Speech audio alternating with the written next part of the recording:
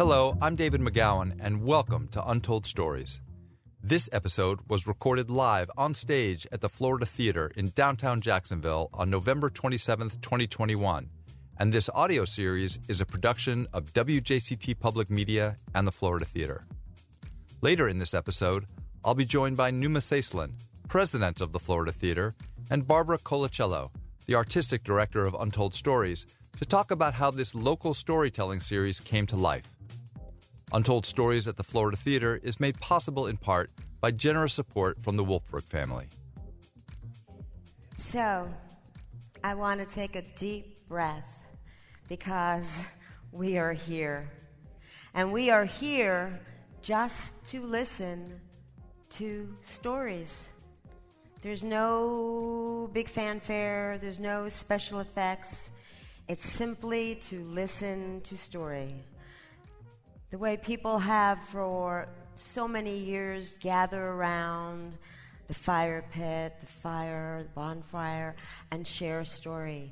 And, well, we don't have a fire pit, which is probably a good thing, but our storytellers have a fire in their bellies.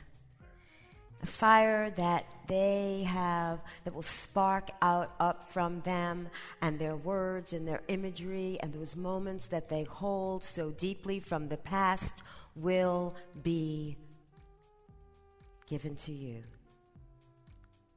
And you will receive it. And I call that witnessing. So for me, this is sort of a very sacred ritual, the art of telling and shaping story and having people listen. And that's what we're doing tonight. We're going to kick off the evening with the beautiful voice of Meredith Mason, and she's a songwriter and a singer in Jacksonville. She originally is from Pittsburgh, and she really was seeking the sun. And so she's here. I mean, I think we can all relate to that. So she's going to be doing a song from one of her albums. Give her a big hand.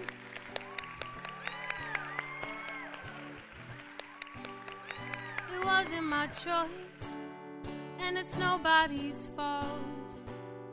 But the tide slips through my fingers so fast now. I'm all out of luck when I can't find my voice. Will you look at me and smile? If you untangle my bones, I will love you when you're wrong. I will love you when you're wrong.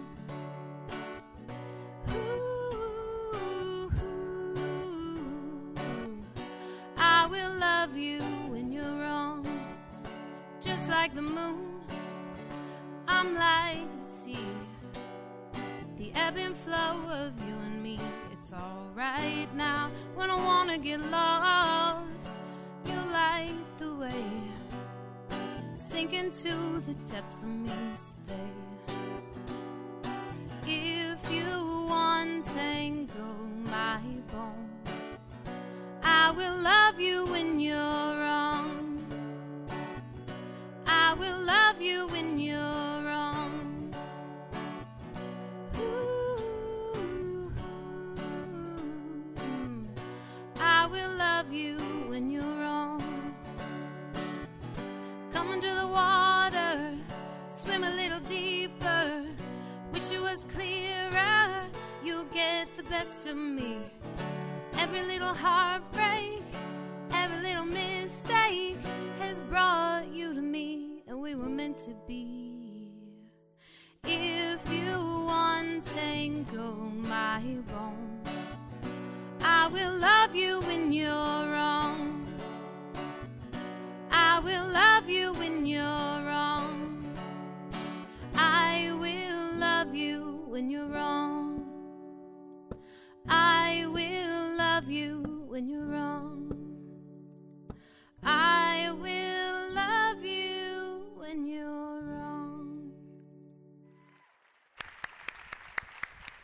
Meredith Mason. So I am excited to introduce our first storyteller. She wrote in her bio that she adores center stage. So I said, aha, I know who I'm starting the evening off with, Zonnetta Marie.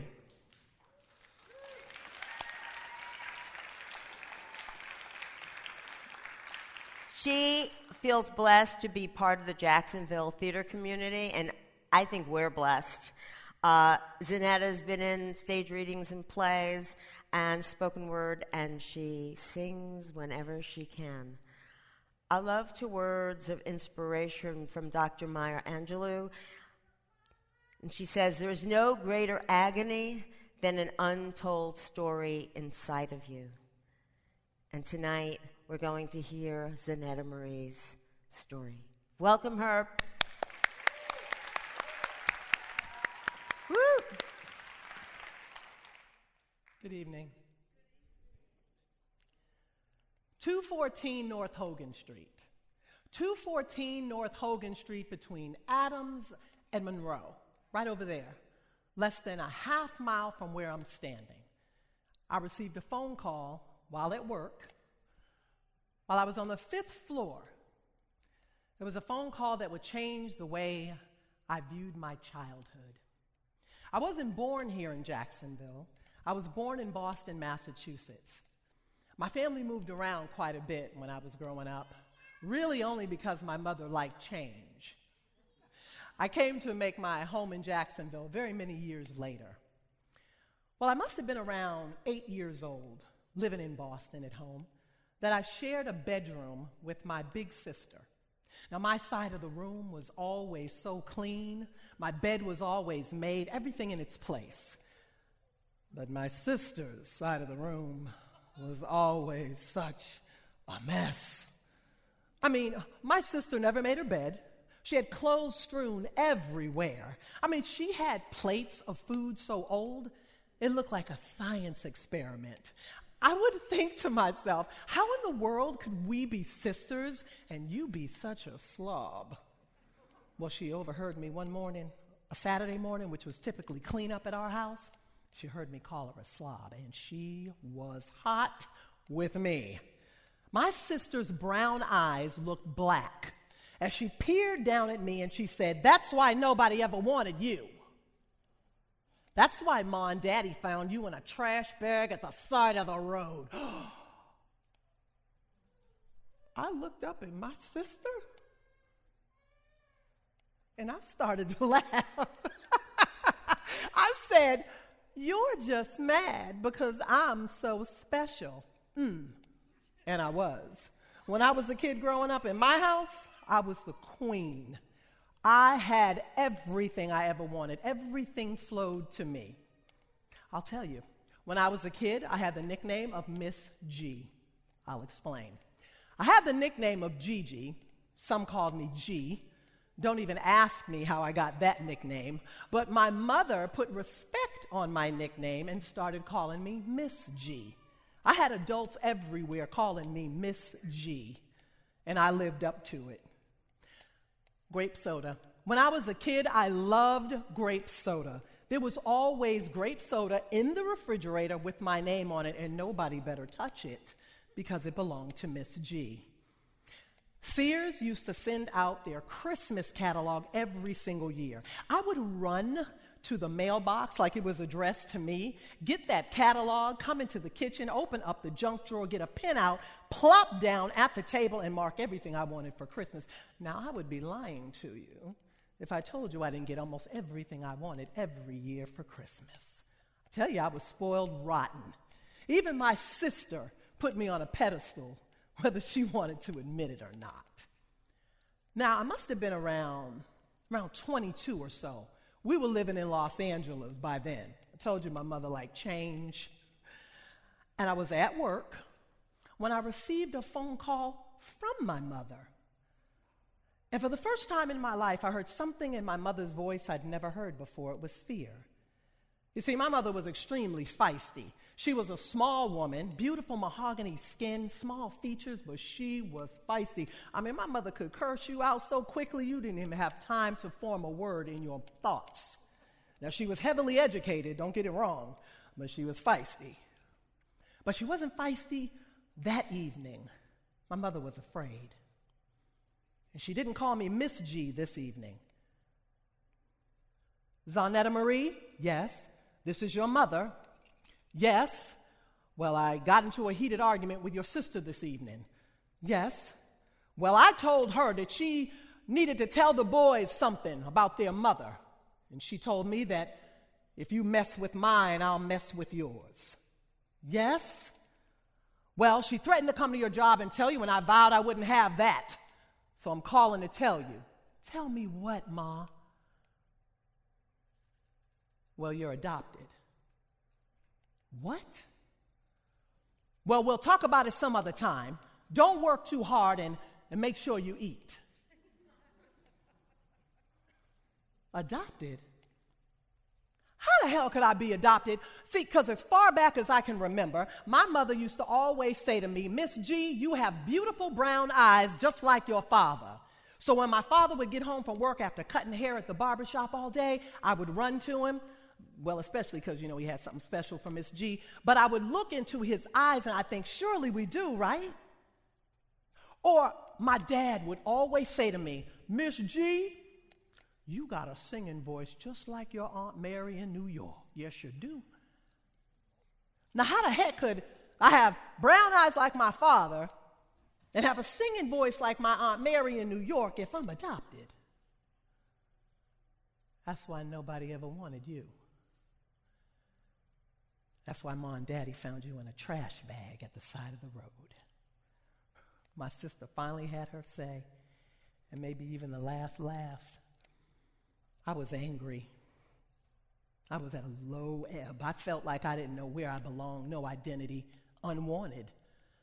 And I wasn't angry with my sister. See, she was 14 years old when I came home from the hospital, and she probably did resent me. And I was not angry at my father either, because my dad was like a silent type of dad that just worked hard and took good care of his family. I was angry with my mother, because how could she not tell me? How did she let me go all these years not knowing? Well, I decided I was going to find my birth mother. I reached out to the Department of Children and Family Services in Boston. 214 North Hogan Street, between Adams and Monroe, right over there on the 5th floor. I received the call. Miss Thomas? Yes. This is Miss Scarborough, your caseworker. Yes. Well, I found your birth mother. Okay. Well, she said she doesn't want to go another day without speaking with you. And as I pelted my birth mother, a stranger, with all the questions I had pent up inside of me for almost a decade since my mother told me I was adopted, I realized every single one of her answers didn't even matter. Because most of her answers were, how could you ask me something like that? I really don't remember. Don't be mad. All I could think was, my mother, the one who raised me, she always talked to me. She always listened. She was always there to protect me. And even though my mother never talked to me about my adoption, my life was a testament to her love for me. So I resolved my anger that day from my mother, and I replaced it with gratitude. I was grateful that my mother and my father adopted a black baby in a hospital in Boston, Massachusetts in 1968. And I realized, because I was a parent by then, that we make decisions for our children based on what we think is best for them at the time, and we love them, and we take care of them the best way we know how. And not only did my mother love me and my father, they wanted me, and I was chosen. Thank you.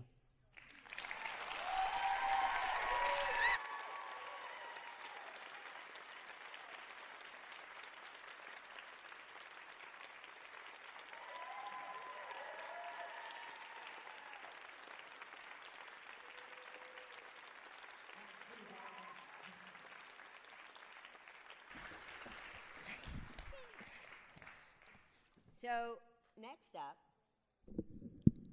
I'll be near the mic, is Kedgar Volta.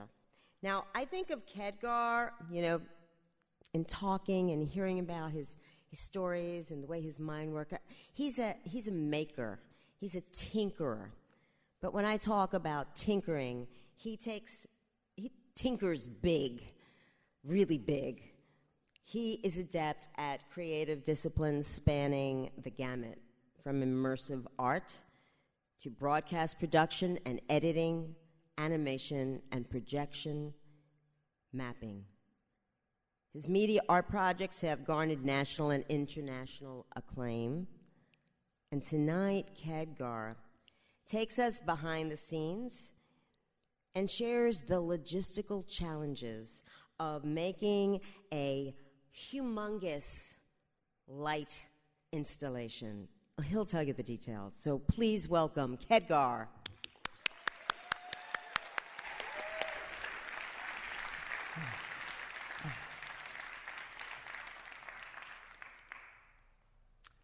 It is May of 2019, and I'm standing on the sidewalk on Laura Street in downtown Jacksonville, when the director of the Museum of Contemporary Art approaches me and very casually says, "Would you like to create a site-specific installation for the atrium space at MoCA?" Wait, what? Of course I want to. You see, I have dreamed of showing my work at MoCA for a long, long time, and dreams are not to take lightly. Dreams are the reason that I'm here. You see, by now you can probably tell by my accent that I am not from the States. I was born in Cuba. And there, I saw my mother's dreams, my father's dreams, and the dreams of generations just being crushed by reality. So, about 10 years ago, I moved to the States. And this opportunity was a validation that I made the right choice. The next day, I visited the atrium space, and if you haven't been there, just picture a large room with 3 walls that go all the way up 3 stories tall. And standing there, I felt overwhelmed with emotions. And I wasn't afraid of the size of the space. I didn't really feel what painters may feel when they are confronting an empty canvas, or what a writer may feel when they are confronting an empty page. I felt overwhelmed with emotions because so many people have helped me get to that point. I was so grateful. And just to give you an example, I remember one time when I was in Cuba, and we didn't have a lot of resources, but still I was allowed to dream. And I had this school project at the design school, and my idea required a piece of foam. And I looked for it everywhere, I went to the stores, but you can really find that there. But I looked at my mattress, and it was made out of foam. So I looked at my mom, and you can imagine her face when I asked her to let me cut the corner of my mattress. Well, she said yes. And I turned in the school project, and for that day forward, I slept with my feet dangling off the bed. So I begin to work, and what I take with me is this feeling that I had in the space, this gratitude. And when you've been given a month to come up with a proposal, it goes fast like that.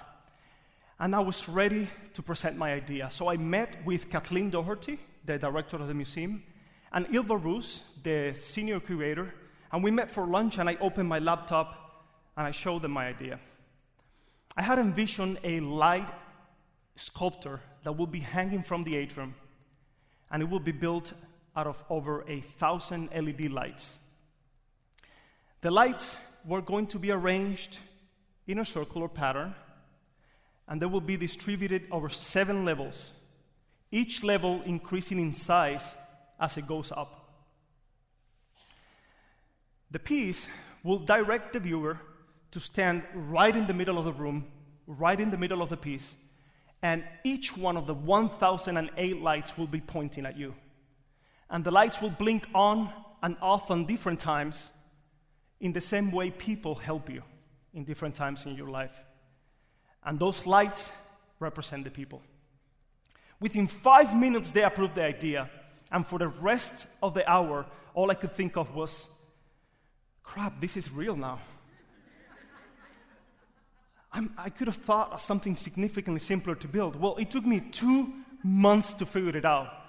And during that time, I was building prototypes and doing 3D printing and paying attention to the really small details and rebuilding the whole sculpture in a VR headset so I could walk around the virtual atrium space so I could make proper design decisions.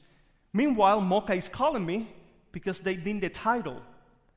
And I explained that as part of my creative process, the title is not something that comes at first. I have to spend time with the work. And eventually, the title will reveal.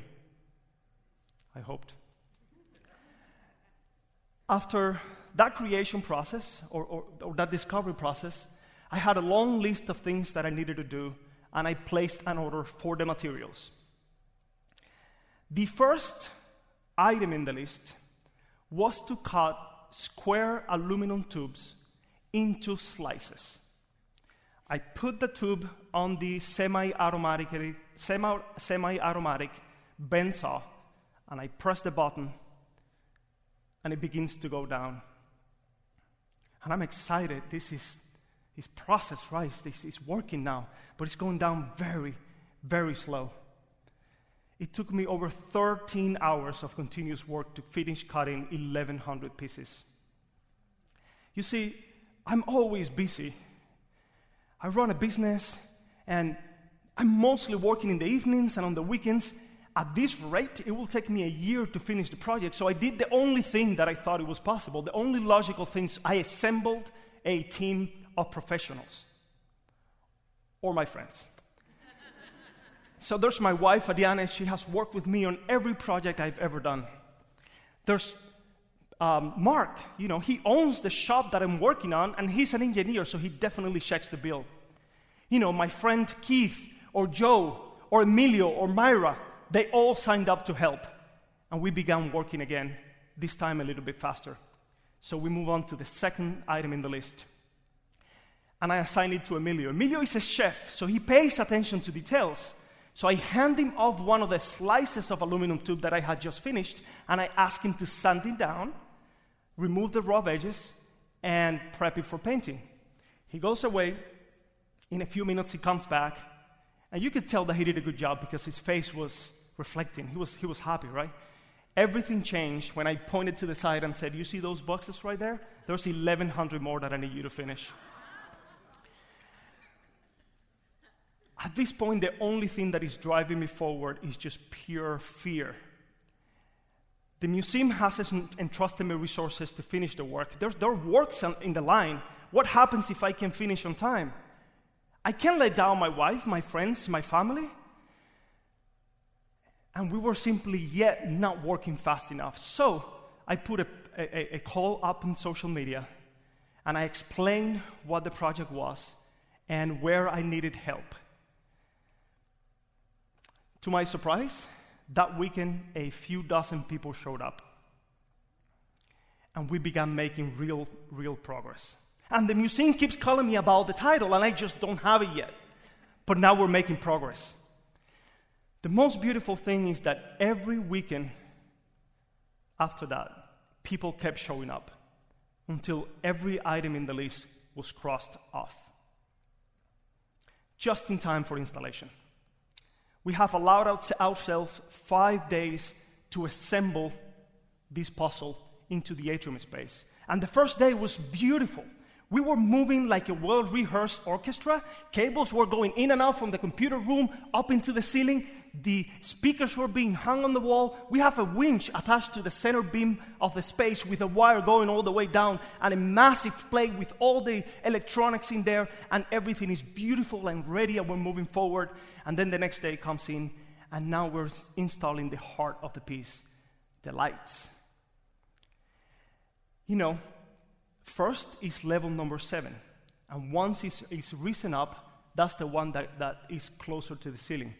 It is the most difficult one because it's the largest, but also it's the most important one because it supports the weight of every level underneath. We begin with a center ring, install the arms that extend out, connect the wires, test every single light, and it works perfect. Joe climbs on the scissor lift all the way up to press the button on the winch to lift it up. And as soon as he does, I say, "Stop!" Things were not working the right way. It was just folding down like an umbrella. And none of the other levels were there yet. So obviously there was a flaw in the design. And those that knew what was really going on began to worry.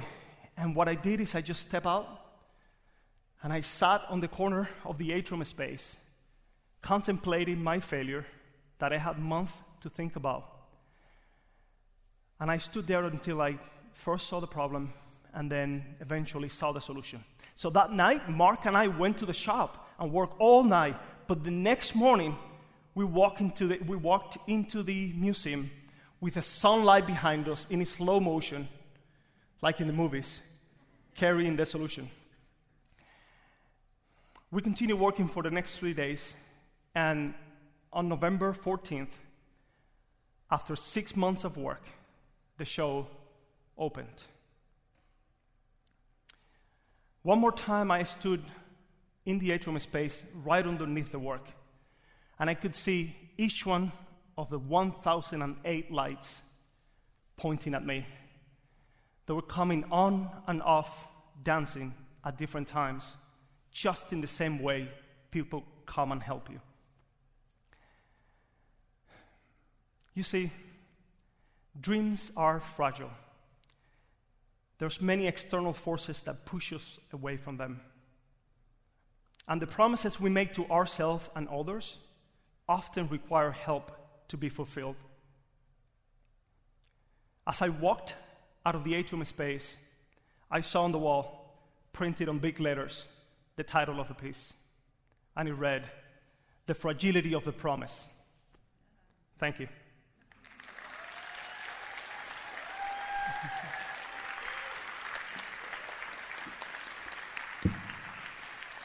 You know,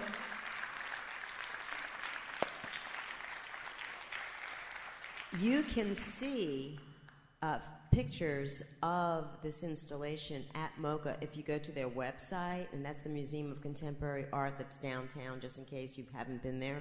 And actually, there's a video of Kedgar talking about the piece, so I highly suggest you go look at it now that you know what it took to make.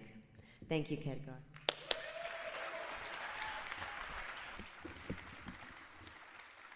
Okay, I am curious. How many people grew up with a mother that if you asked her to lop off the corner of your bed would say yes? Anybody? I think that's kind of cool that she said yes. Next up is Johnathan Ross. Johnathan, I met him a while ago. I met him when he was still in college. And he is a writer and a wonderful actor. And he is the son of a sailor. And tonight, Johnathan spins a story about the intangible treasures he finds in an old seaside theater. Please welcome my friend, Johnathan Ross.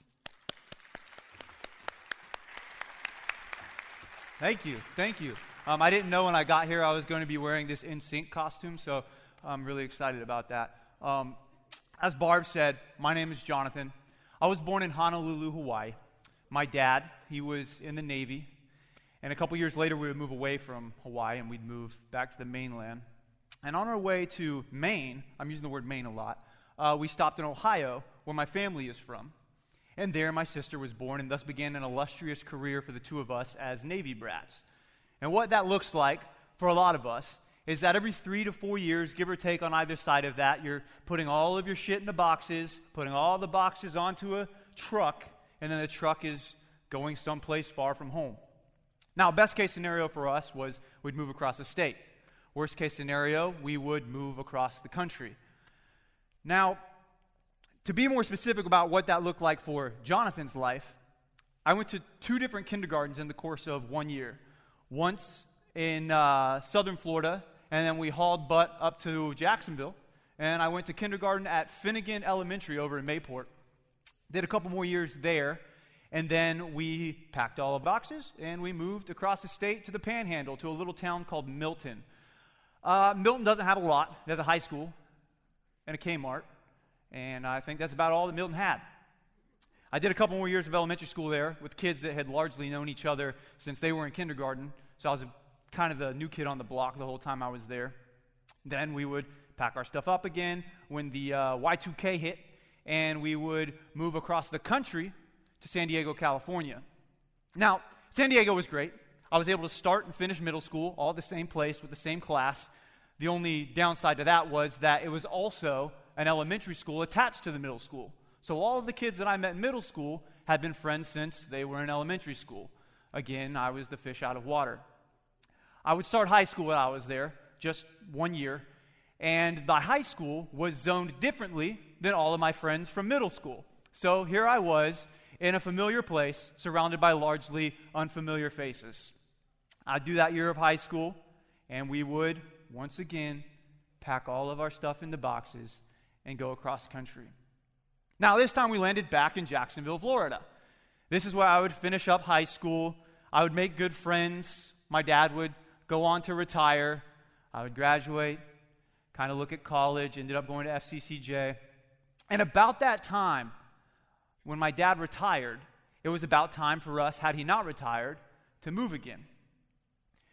Now, we weren't beholden to the man anymore, so that wasn't anything that we were particularly in a hurry to do. I, however, had a biological clock that only knew moving every 3 to 4 years. So inside, I start developing this kind of social anxiety, this sort of angst, and I exercised it in some ways that weren't so flattering, nothing so detrimental to anybody else around me, but I, to this day, carry a little bit of that social anxiety with me. And around the time that I'm finishing those first 2 years of college, I'm introduced by a mutual friend to Barb, who you all have heard from this evening. And we did our first play together, and then some workshops I would do with her over the next year, year and a half. We did another play, and then that kind of set the stage for this relationship where if Barb says jump, then I say how high. Well, I get a call from her one Saturday morning. It's the end of the summer, and at the time she was working at Players by the Sea, which is a community theater down at Jack's Beach, for those unfamiliar. And she says, "Hey, Johnathan," in her New York accent that I don't dare try and replicate up here. And she said, "Shirley Sachs, who was directing the show, she's looking for somebody to fill a particular part. I think you'd be great. Would you mind taking a call?" I said, "How high?"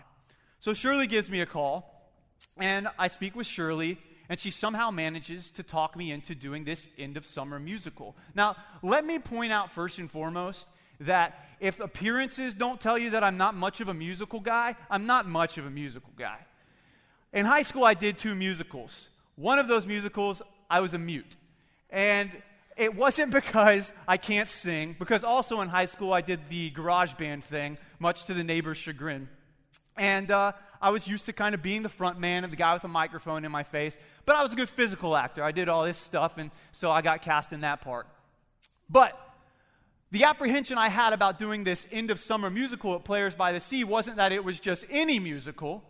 This musical was the Full Monty. Now, for those of you that don't know what the Full Monty is, I'll let you know real quick the synopsis. It's about a group of blue-collar guys that work in a factory. The factory gets shut down, and they're put out of work, and now they come up with an airbrained scheme to kind of make some money to get by to the next thing, in which they're all going to put on their own version of a Chippendales performance for the ladies in town. Now, that meant that when we got up on that stage, at some point, we were all going to have to take our clothes off, and we did. We had the button-up cop uniforms that we tore off every single night. We had the nice, shiny boxers that we politely stepped out of every night and threw into the audience. They had to give those back. And we also, at the climax of the show, which now I realize is a very aptly placed term, we had on shiny red G-strings that, you guessed it, tore away, and we would rip those off. But before we could even get to that point, we kind of sit around in a circle, and I realized, I'm surrounded by a group of guys that I largely knew already. We had done mostly what we call straight plays, which is there's no music, it's just kind of dramatic or comedic, and you do your lines and so on and so forth. But we had a couple people that were experienced in the musical theater world. There's Eric the Chico, who was our lead. He was also an educator, so he was a great kind of resource for any questions I had. And he was as confident doing your straight acting as he was doing musical theater acting. And that gave me a lot of confidence just kind of watching him. Then there was David, who had already become a friend of mine. David Gerard, he, first and foremost, not the quarterback. He's already much more talented than the quarterback. He was one of those guys that was always the coolest guy in the room. But what makes David so cool is he makes you feel like you're the coolest guy in the room. And those are the type of people that you just don't run from. I love David. Then there is Blake. And Blake is this fabulous gay man who loved to give us a hard time because he was experienced in musical theater, he was experienced in choreographed dance, and he was experienced in wearing minimal clothing on stage. He was a Rocky Horror Picture Show vet, so if you've seen that put on in town, you've probably seen Blake. And he liked to make light of all of us guys who were truly, by all appearances, blue-collar guys, because none of us really were familiar with singing on stage. None of us were really familiar with dancing on stage, though we got familiar. And none of us, certainly, were familiar with getting buck naked on stage. But we did. And the sort of camaraderie that was built there was something that I've never forgotten and something that I never took for granted. Sadly, I don't keep in touch with all those people these days, but that's kind of the way that life is for me. See, I look at those friendships and those relationships that I've had in my life now, and I view them as kind of like the ocean and the shore. And all of us, all of you, you're all your own shoreline. And then all the people that come and go, they're like the ocean. They come in and they leave. Sometimes they leave some things on the shore, and sometimes they take some things away. Well, by this point in my life, because of that inner anxiety, I started kind of conflating the two and thinking, am I just permanently everybody else's shoreline? Because I'm the one that's in and out, and I wasn't really keeping track if I was taking anything or leaving anything behind, and I didn't have social media to check up on my friends back then. And so that kind of starts to mess with my head. And we start doing this play, and we're getting a really good reception. We end up extending it an extra weekend, so I can't remember if that made it 4 or 5 weekends, but it was somewhere in there. And at one point I heard a rumor that the Westboro Baptist Church was going to be there. And when I tell you I was excited, I was excited. But they chickened out and they didn't show up. So the last night of the show comes, and as is customary in community theater, the actors help the tech crew tear down the set. So I'm surrounded now by the smell of chipped paint, dust being kicked up all around me, making me stuffy, and I'm allergy prone, so of course I'm sneezing all over the place. By the way, when this is over, for anyone who has a Claritin, I would like one. And then there's this sound of sweeping.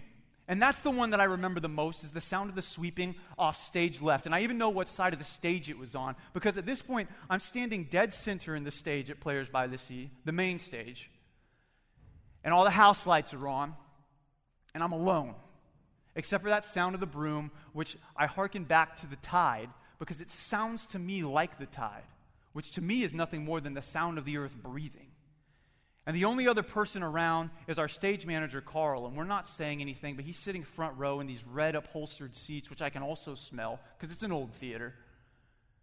And I stand at the center of this stage, and I just start to cry. And back then, if you were to ask me why I was crying, which Carl, to his credit, jumped up out of his seat, wrapped his arms around me, and he just held me for 2 or 3 minutes without saying or asking me a damn thing. And it was finally when he did that I uttered simply, "I don't know, Carl." But I look back now at that moment, at that entire experience, as the culmination of 21 years of my life, of 21 years of thinking that I was the ocean sweeping up onto other people's shorelines, and realized that in that moment, that was the first time that I felt still inside. That I realized that no, I'm not the shore or the water washing onto other people's shore. I am a shoreline. And if for nobody else other than myself, I am a constant. And so I just cried. And the thing is I look back on that now and I think about how uncomfortable I was in the beginning and all those anxieties about doing musical theater and taking my clothes off and bearing it all in front of all these people. And the message that I really want to relay with that is this. There's going to be that thing that you're afraid to do, but you want to do it. Because you know it's going to be fun. You know it's going to help you grow. You know it's going to be exciting. It's going to give you a story to tell. And so if I leave you with nothing else other than a few funny anecdotes about ripping a red G-string off of my skinny body, it's that next time an opportunity presents itself, step out onto that stage, take a page from my book, and go the full Monty. Thank you very much. Storytellers, here's your cast for tonight. Woo! We've been listening to Untold Stories. Hi, I'm David McGowan. I'm the CEO at WJCT Public Media, and I'm joined here by Numa Saislin, the CEO of the Florida Theater, and Barbara Colaciello, the artistic director of Untold Stories. And we're here just to talk for a few minutes about the series itself and how it came to be. So, Numa, share with us how this series came to exist. 3 or 4 years ago, Kevin Stone, our vice president of programming, who you know, and I were at a meeting, and someone at this meeting began talking about the storytelling series that they attended in another city. And I leaned over to Kevin and said, "We're totally stealing this idea." And it's not an original idea. I mean, there's the Moth Radio Hour, and the stories you hear on that program are from storytelling series and festivals all across the country. So it wasn't like we actually stole an idea. But you know, I love that. We steal ideas all the time, and now we're stealing it right with you. So we immediately thought this would be a great thing to do in Jacksonville, to localize for Jacksonville. We began working on it immediately. My first thought was, we are theater managers and promoters. We know how to put a show on the stage. We know how to promote and market a show and sell the tickets, but we are not artistic people. And so right away we thought we have to find an artistic director who can shape each performance, because you can't put 6 creative people on stage with a musician and expect them all to just make magic happen. It has to be shaped by someone. And I'm guessing your choice was kind of obvious. And that was Barbara. I started asking around just people I knew to say, who in town could do this? And a number of people immediately suggested Barbara. And we had worked before together already. So it was a super easy fit. And I was super excited when I heard what the Florida Theater wanted to do. And Barbara hosts a storytelling slam. I have a space called Bab's Lab. I know. And every time I go to the Cork District open house, I walk by that space and I think to myself, wow, this is where the magic happens, right? It's really taken off. I have to actually turn people away the last couple of times for the story slams. I can't fit 90 people. I could fit 80.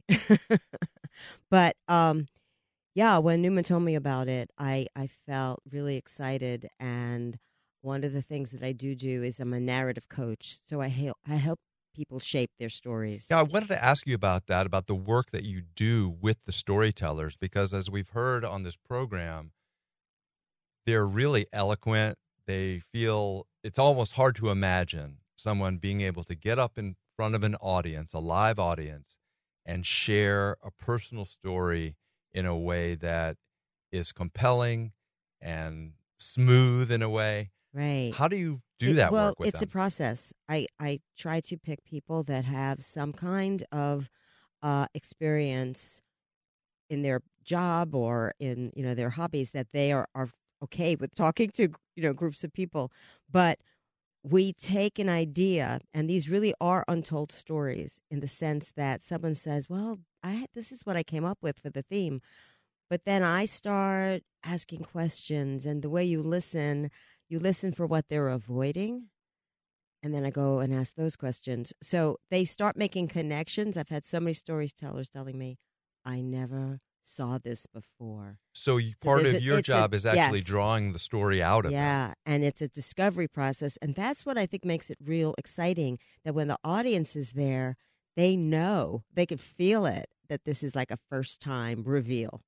Mm-hmm. So that's where I think we get a lot of the excitement. You know, one of the things I wanted to ask both of you about was something that you say in the introduction to this program that we've just been listening to, which is about how this is a sacred ritual, this storytelling, and that it's not only a ritual for the storyteller, it's actually a ritual for the listener, and the listener is really part of the experience. And I think one of the things that I love about these recordings that we've been listening to is how you can feel the live atmosphere. This is not someone kind of doing what we're doing right now, which is talking into a microphone in a radio studio. This is someone talking to a group of people that they are actually looking at.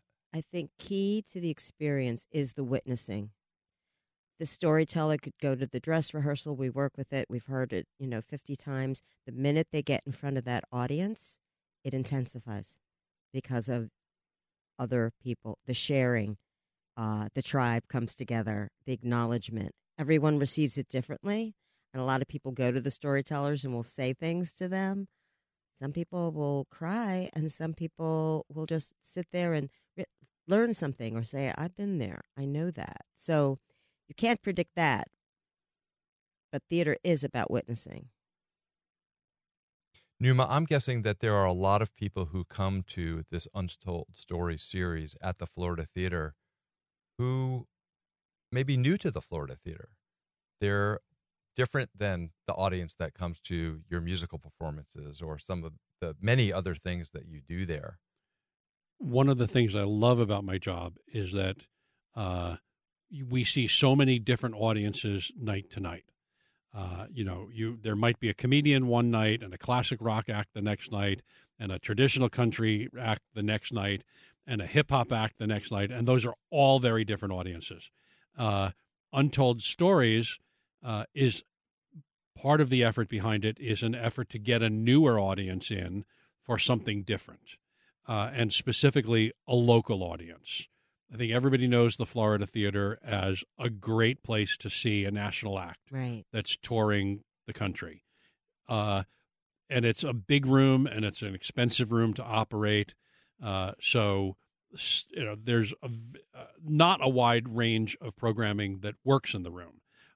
This is very explicitly an effort to provide a platform to a set of local performers and writers, and to get a localized audience in to hear what they have to say. Right. And one of the things Numa stressed with me is this is Jacksonville Stories. I want some kind of connection and bring neighborhoods together so that you may not know somebody's experience living in Riverside or someone's at Atlantic Beach, and you find out these different things about places that you live, or recognition of, I was standing there. I've been to that spot that they're talking about. So it elevates what Jacksonville is about. And I think also really showcases the variety of human experience that we have right in our midst. Right. And I think that's something, I've been to one of the Untold Stories performances.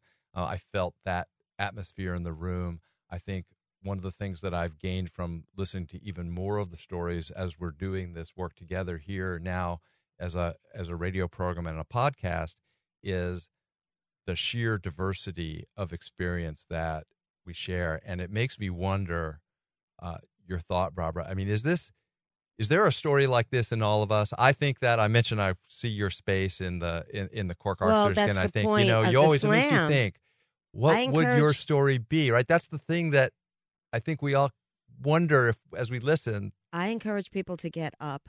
That's why the space is there. It's to me, it's a low-risk space. You've got nothing to lose. It's fun. And at the end of the evening, people vote for their favorite storytellers. Just this week, we heard some really intense stories. But, people had to get them out. And, yes, we all carry stories. And some people are a little better at sharing, but everyone can get better at sharing. Just do it. Well, thank you very much, both Numa and Barbara, for joining us Thank you. Untold Stories, live at the Florida Theater, on the radio at WJCT News 89.9, and on podcast platforms everywhere. Join us and spread the word, and we look forward to seeing you again. Thank you, David. Thank you, David. This audio series is a production of WJCT Public Media and the Florida Theater. Untold Stories at the Florida Theater is made possible in part by generous support from the Wolfberg family.